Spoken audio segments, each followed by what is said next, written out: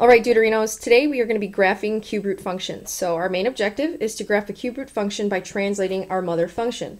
So we're going to start off the lesson really similar to how we did when we try to graph square root functions. So I'm going to start first with our basic mother function, the cube root of x.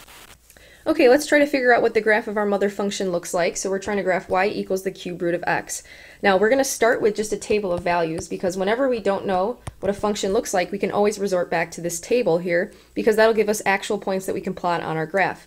So let's say we try to pick values like -2 to 2. Now we can plug in negative values for x because when we take the cube root of a negative value, that does produce a real number.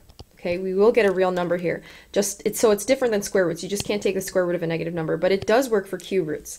Now, if we try -2 though, we're going to have to graph the cube root of -2, which is something that's very difficult to graph because we have to find that decimal approximation, and that's not a nice number. So instead, just like when we were dealing with square roots, we're going to pick y values. Okay, so if I want a y output of -2 all the way up to 2, then I'm going to solve for x here in this equation. To solve for x, take the cube of both sides. So we have y cubed is equal to x. So now all we have to do to find what x is, we cube this y value. So if I take -2 and I cube it, I get -8.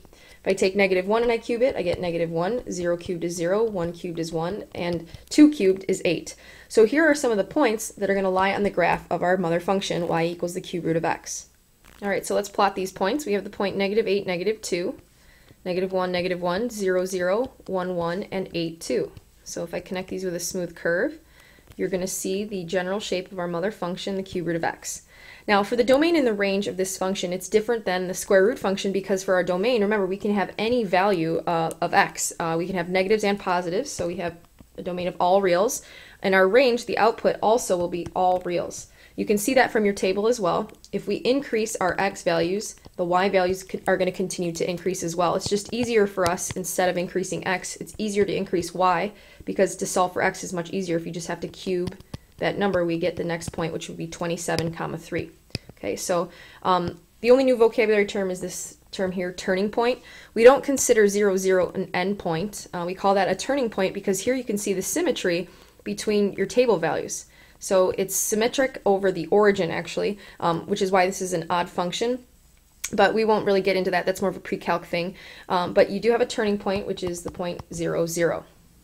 Now, based off of this turning point 0, 0, I can find additional points that will lie on that graph of our mother function very quickly. This is a technique that you're going to want to use when we start translating our mother function, this cube root of x. If we translate it, you want to be able to find these points quickly. Okay, just like in your homework for square root functions, we're going to require you to graph at least, I think 5 points is what we would like you to do when it's a cubic function. I'm sorry, cube root function. When it was a square root function, we asked for 3, but for this, we can get 5, and you can see these 5 here, okay? Now, to get those points, all you have to do is move up 1 and right 1. Then you can move up 2 and right 8. Now, think of it as it relates back to the fact that we are cubing the value. If we move up 1, that's a y value, right? Then to get the x value, we'd have to cube that y value, which is why we're moving right 1, because x is equal to 1. If we want to move up 2, that's again a y value, so we would cube the 2 and we get an x value of 8. That's why we move right 8, okay? And likewise, if I went down, I could go down 1, which is a negative y value, cube it, and you get -1, which is why you move left 1, okay?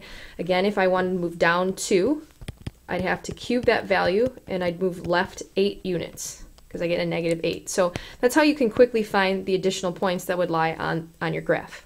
Okay, so let's now apply those ideas here to translating some of these graphs. So first up, we have y is equal to negative cube root of x. So just like we saw in our previous lesson, that negative out in front is actually a reflection of this graph over the x-axis. So we would take our mother function. So I'm going to draw this one in red. So this is the general shape of our mother function here. We want to flip this over the x-axis. So I'm just going to show this using symmetry here. That would be my new shape. Okay, so this is the graph of negative cube root of x. Now, as you can see from here, the domain and the range are all reals, and our point here, just abbreviated for turning point, is 0, 0. Okay, this is where we still see that symmetry where those x, y values kind of flip-flop. All right, now, if I ask you to find specific values, it's really easy when we give you a grid to graph these, because all you have to do is count boxes, you would count 1 over and down 1, or left 1 and up 1. You would count down 2 and over 8 to find this additional point. So this point should be 8, negative 2. Over here we should have the point negative 8, positive 2. Okay, so just be aware that you have to graph specific values, and like I said, it'll be really easy when you can just count boxes. For the purposes of this video though, I'm just going to draw really rough sketches and leave off these coordinates. I'm going to assume that you know how to find them after we find our turning point. Okay, in our next example, we have y is equal to the cube root of x plus 3 plus 5. Now, very similar to what we saw with square root functions, when we have a value on the inside of that radical, it's going to shift it horizontally, and it'll shift it in the opposite direction of the sign. So this is actually going to shift it left 3 units. Okay. The plus 5 on the outside of that radical is going to shift it up 5 units. So now our turning point is a little bit different. It's no longer 0, 0. Now it's negative 3, 5. So if I want to sketch this, I have my turning point at negative 3, 5. And I know that if I wanted to find additional points, I could go up 1 and right 1, or down 1 and left 1, or up 2 and right 8, or down 2 and left 8. I'm not going to bother to find all those specific points for you because you can do that really easily when you have a coordinate grid, but that's the general shape. Okay, so as you can see, the domain and range have not been affected at all, even though we've shifted the graph. It's still going to be all reals for the domain and all reals for your range. Okay, in the next example, we have y is equal to the cube root of negative x. So notice here that we have a negative on the inside of the radical. Think back to what happened when we graphed square root functions. When we had a negative on the inside of the radical, that was a reflection over the y-axis. So this is going to be no different for this cube root function. We want to reflect it over the y, so I will abbreviate that as flip over the y-axis. So let's graph first our mother function. So here's our mother function, the general shape here, and we want to reflect this over the y-axis. So this is going to be our mirror image here. So let's take this portion of the graph and reflect it. So it would look like this. Take this portion of the graph and reflect it, and now it'll look like this. So as you can see, this is the graph of the cube root of negative x, which is actually the exact same as the one above it, right?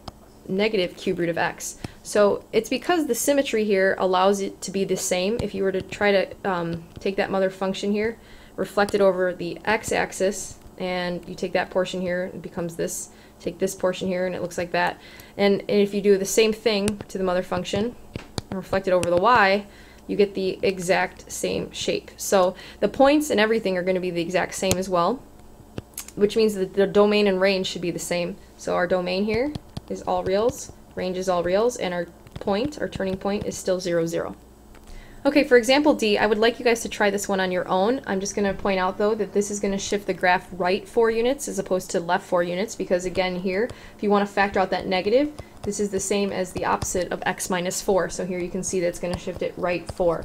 So go ahead and try to graph this one based off of what we did in the last example, and check with the key. And we'll move on now to the next example. Okay, in our next example here, we have y is equal to negative cube root of negative x. Now, you have a negative on the outside of the radical. Remember, this is going to be a reflection of your graph over the x-axis, so I'm going to abbreviate that as flip over the x. You also, though, have a negative on the inside of the radical, and that will reflect your graph over the y-axis, so I'll abbreviate that as flip over the y. So when I graph this, I want to start with my mother function as just a template here, so let's do that with dashed lines. So that's what our normal mother function would look like, the cube root of x. Now I want to flip this over the x-axis, so I would take this portion of the graph and I'd reflect it over this. This would kind of be the mirror here, the x-axis. So I'd get a portion of the graph that looks like this, and if I reflect this part of the graph, it'll look like this. So right now that's with one reflection. Now I also want to reflect it over the y-axis, so now this axis here, the y-axis acts as the mirror.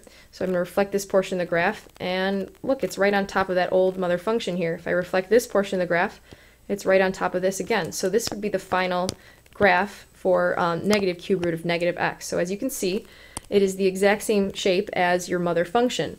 Now it's kind of cool when you do that, when you do a reflection over the x and y, you end up with the exact same graph. So our domain here is going to be all reals, our range is all reals, and our endpoint is still 0, 0. Now I'd like you guys to try f on your own, and in f you're going to see you have a negative on the outside and a negative on the inside, so this should be pretty straightforward to graph after you realize that the reflection here in both the x and the y-axis produces the exact same mother function. Okay, let's see if we can draw up some conclusions now from those graphs. When we see an equation of the form k plus the cube root of x minus h, we know that we'll have a turning point at hk. the domain and the range are always going to be all reals for our cubic functions. So I would actually like you guys, since this isn't too tough, to fill in the next 3 sentences on your own and then check with the key. Okay, now let's try to quickly graph the 4 basic types of cube root functions that you're going to see. So the first one here is just our mother function, so we know what that shape looks like. It's going to be something like that. Now, in our second picture here, we have a negative on the outside of the radical. Okay, when that negative is on the outside of the radical, remember that's a reflection over the x-axis, so we want to flip this graph over the x-axis. When we do that, now our function looks like this. Okay. In the next example, we have a negative on the inside of the radical. When the negative is on the inside of the radical, remember this is a reflection over the y-axis, so it'll flip it over the y-axis. But this time when you graph that, it actually looks the exact same as if you were reflected over the x. So these have no difference in the picture because this looks the exact same. Okay. And then finally, when you have a negative on the outside and on the inside, you're doing 2 reflections, once over the x and then once over the y-axis, which will result in the exact same graph as your mother function. So it looks the same as the cube root of x.